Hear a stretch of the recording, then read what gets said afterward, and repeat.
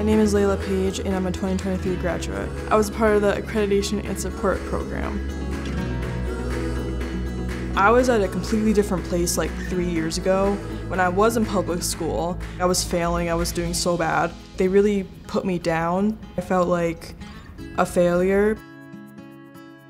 For me, the traditional path was not my thing because I'm autistic.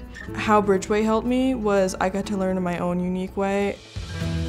If I didn't understand it this way, if I didn't understand it the academic way, I could just do it drawing and it would be fine. I don't have to feel less than because I didn't do something the way that somebody else wanted it done. You know, I could do stuff my own way. Once I came to Bridgeway, I found that I'm not stupid and that I could succeed.